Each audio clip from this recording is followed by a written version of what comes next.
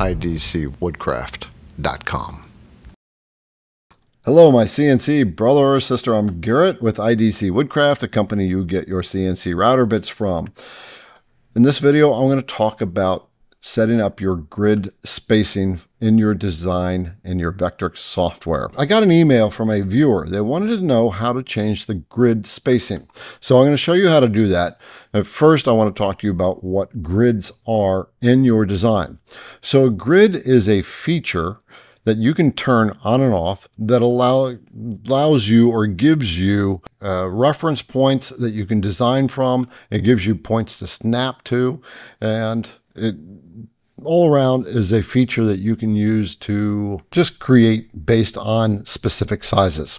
So if you look on my drawing right here, you see all these little gray dots that are set up in a very uniform fashion, and they are all across the design screen and even in the design project area, and right in the middle of this welcome sign. First of all, for grids, they can just be used as a reference so that you turn the grids on and you know that you have a 1-inch spacing or whatever spacing you've set it at.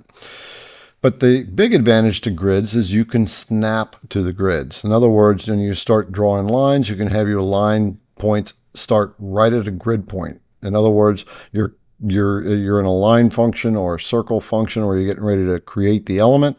Then if your snaps are turned on, you can actually start right at a grid point and know that the software is going to grab that grid point. So when you go up to the upper right corner of your software, there will be 3 icons. The first 2 are snapping icons, and the third one is the grid icon where it toggles it on and off.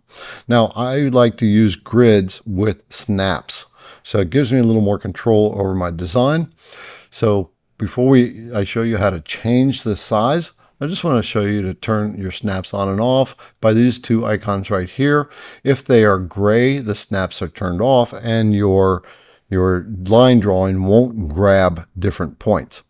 I've got other videos to talk about snapping, so I'm not going to dive into it here. Just make sure the snaps are this light blue color. If it's turned off, it'll be gray. I'm going to click this one. And now that's off, it's gray. That means you won't be able to use your smart snapping toggle. So I'm going to turn it back on. Now the grid button is what actually turns the grids on and off. So you see here we got a bunch of grids, and that's going across the entire design area. If I click the grid toggle switch, these grids are going to turn off. And so there they disappear, and now I won't be using them as a snapping reference. But I'm going to turn it back on by clicking the icon again. So these grids are currently set at 1 inch apart. So side to side, every point is exactly 1 inch spacing, and up and down, it's exactly 1 inch spacing. And it's that way across the entire design.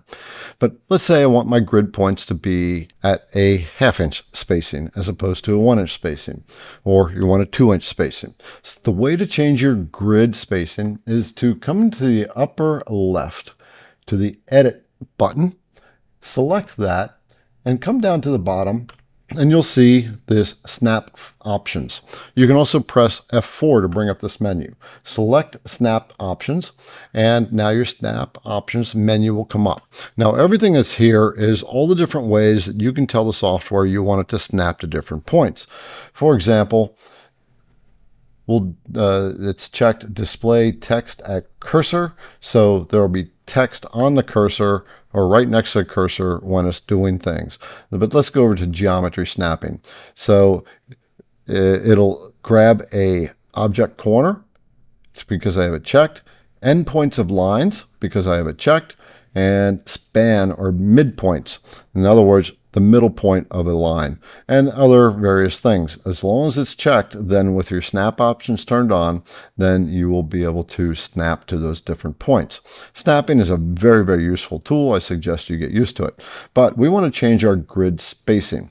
So you see right here, there's this text that says grid, and it has an editing box, and right there it says 1.0 inches. So I want to change my grid spacing to 0.5. And that will change my grid spacing when I click OK. Now you see right above there it says snap to grid. If I want to make sure that I can snap to my grid, then I want to have this checked. Otherwise, the software will not snap to the grid. So we've just changed our grid spacing, and if you look at the design, now my grid spacing is 1.5 or 0.5.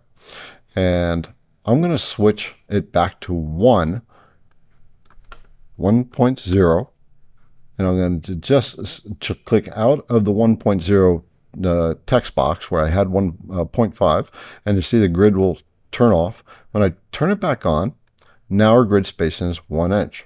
So what if I want the grid at 2 inches? I'll say 2.0 or just 2.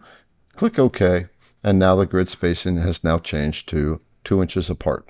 So that's how you change the grid spacing in your Vectric software. If this video was helpful, please give me a thumbs up, subscribe, because I got a lot of videos to help you out to become a better CNC creator.